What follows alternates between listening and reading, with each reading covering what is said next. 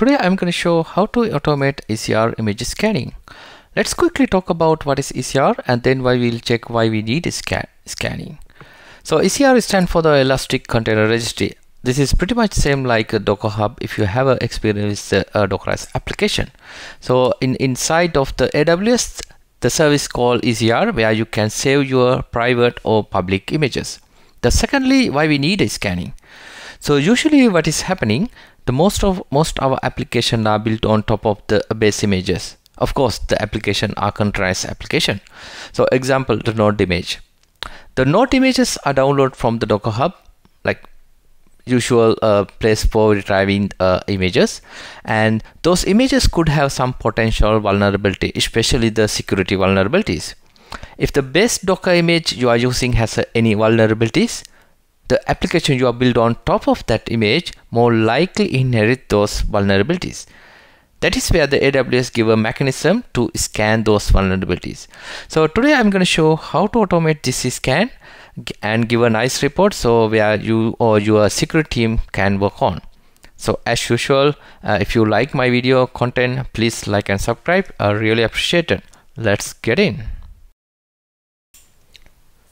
Right, so I'm in the AWS console in is Amazon ECR screen.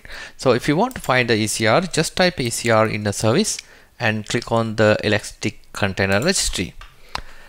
So for the demo purpose, I create a repository and already push one of the image for my application, which is based on the node base image. So I want to show you some vulnerability in console, then I'll show you how to automate.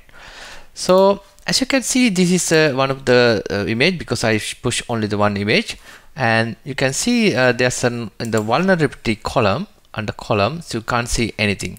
What you can do, you can click on this image and you can do the scanning. So if I click on the scanning, it start scanning, and it's take like it's based on the image size, it takes some time. Let's wait for until scan is completed. AWS console again. The scan took about 10 to 15 seconds. It's very fast, and you can see the scan status is completed. So and it's give a summary of the vulnerabilities. Let's click on the details and let it download all the reports. Let's wait a few seconds. Right, we got the details. Right, as you can see, it's list down the critical vulnerability first. In this case, it's a 9, and it's give a bit of description what is the actual issue is, and then it's give a link where you can find more information. If I open the link, and it goes to the particular website, and it shows more information, and it give like a basically what's the best version you can upgrade to avoid these vulnerabilities. So same for all the vulnerabilities, and you can follow up with you or your security team and rectify the version. So right, so this is how you do the image scanning. Let's think about you have a multiple repository in your AWS account in the different region, so you can't do manually this scanning. It's a very time consuming and it's a really headache. So what we can do, we can automate this whole scanning and get the report through using the Python.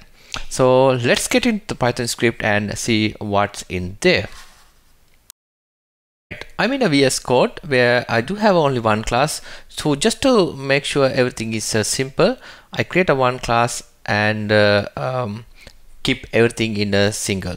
So in your case, you can use your favorite editor and you can organize this code in whichever you preferred, in the preferred manner.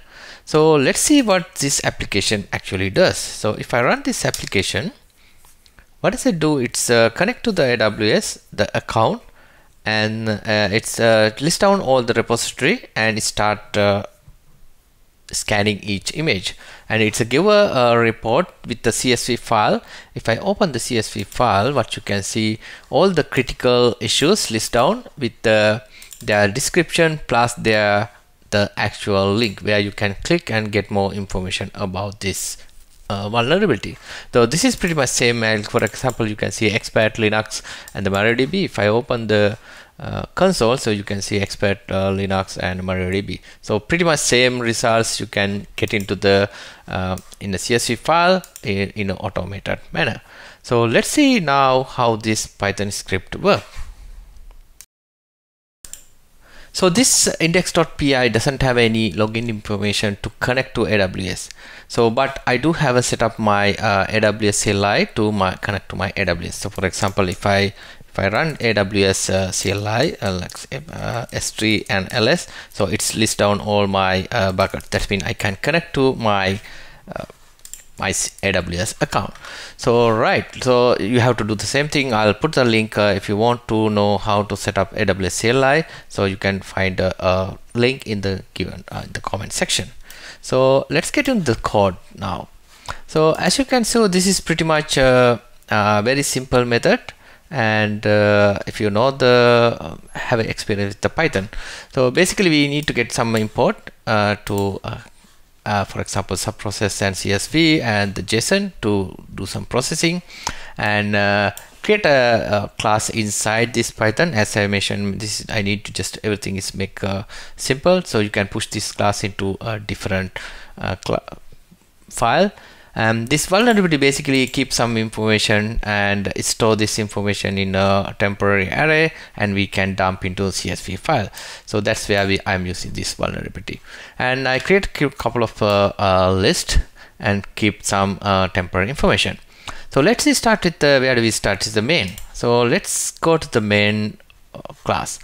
So the first thing is, what does it do? It's get all the repository. So for a log AWS account, if I go to the this method, so get all repository, what does it do? It's running this AWS CLI command. So basically, if I run this command in my terminal, you get the same result. If I run it, I'll show you. So if I run this command, what does it say? It send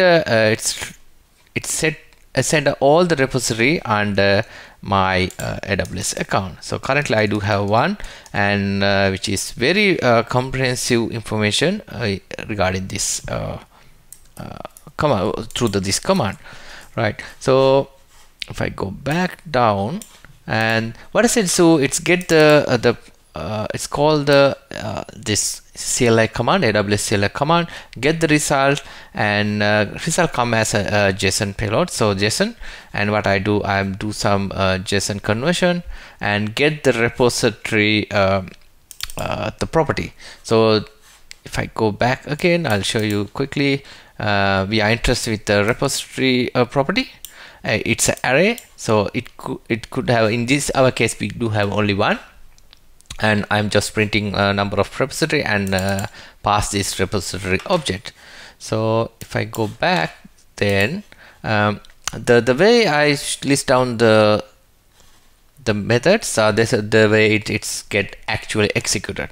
So if I go to main method, so as you can see, get the repository, and I'm going through each repository and it's printing down. For example, I get the first repository name and print the repository name. Then I want to get I call the another method which is called latest image, because I don't want to scan all images in the repository, because I am interested with the latest. So in your case it could be different. If you want to scan all the repositories, you can change this script as you need. But in my case, what I'm doing, I'm scanning only the latest one, which is currently usually people are using. And if I go to the latest image, how do we get the image, latest image? So I'm passing the repository name, which is extract from here.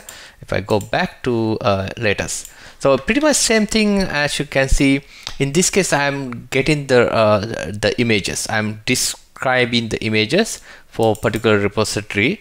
And if I go a little bit right, and what I'm doing, I'm sorting and get the first image. As you can see, this is how you can get query and sort the images. So in this case, what I'm getting is one of the identifier of the first image, which is the latest image. So I get the the identifier is called image digest and pass to the whoever called this method. Once you get the image digest, that's where we start scanning.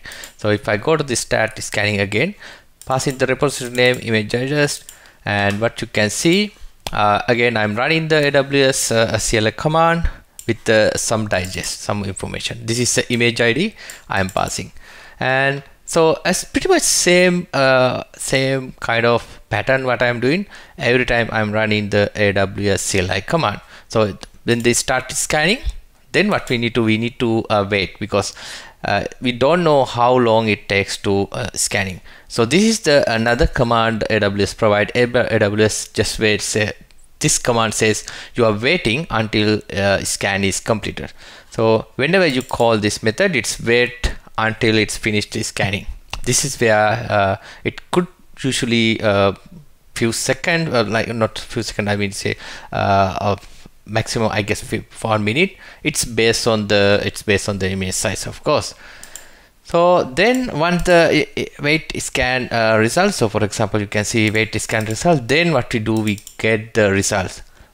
Once scan is finished, we call the get scan result. If I go to get scan result, as you can see, image describe scan finding. In this case I'm calling the different method by giving the ID and the repository name, and get the result and pass back to the caller.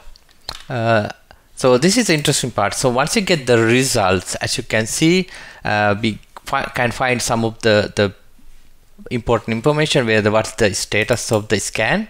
So over here what we're going to do, I'm printing this status, and if it is a fail, I'm going still continue, because there could be some other repository. I don't want to stop whenever we get the failure. I want to go to the next repository.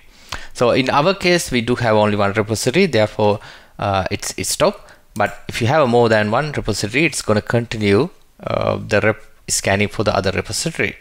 So let's say if it is not fail, what's going to do, this is where we find in the vulnerability. Send in the repository name and the actual JSON result. So what does it do, this method? If I go back, this is more likely finding some interesting property and creating the class, the one that we created, and populate some list of object. So based on, we are in this case, as you can see, we interested with the package name, package version, and URL sort of thing. And that's it. So once you get the find in the result, if you go back to find the result, we write down to CSV file. This is pretty much standard. We got the list and we write down to the CSV file. So this is pretty standard if you see how to write CSV file through the Python. This is not AWS, of course. So this is how you can automate your scanning, image scanning through using the Python script. So what does it do? I'll show you some of the payload. For example, if I get the scanning and scan reload, if I go to here,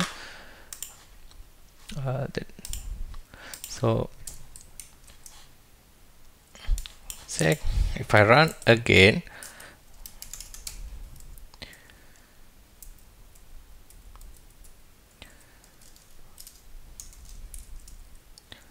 right, I want to go to the source because I'm using the virtual directory.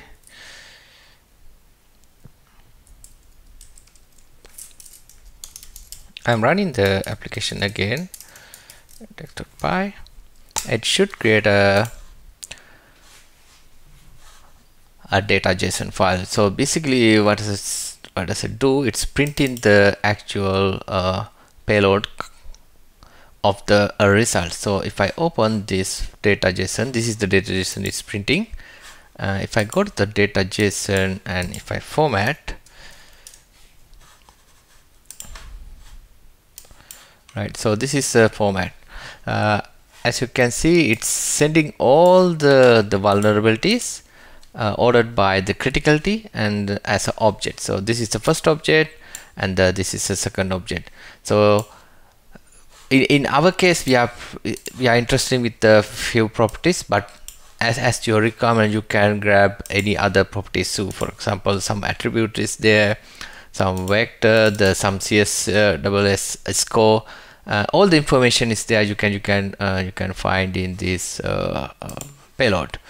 So yeah, that's pretty much it's it, and I guess you hope enjoyed. So if you have any question while running this script, or other than any common issues, please comment below, so I am happy to help. So yeah, that's it for the today. If you enjoy my video, so please like and subscribe, really appreciate it. Thank you so much. See you on the next video.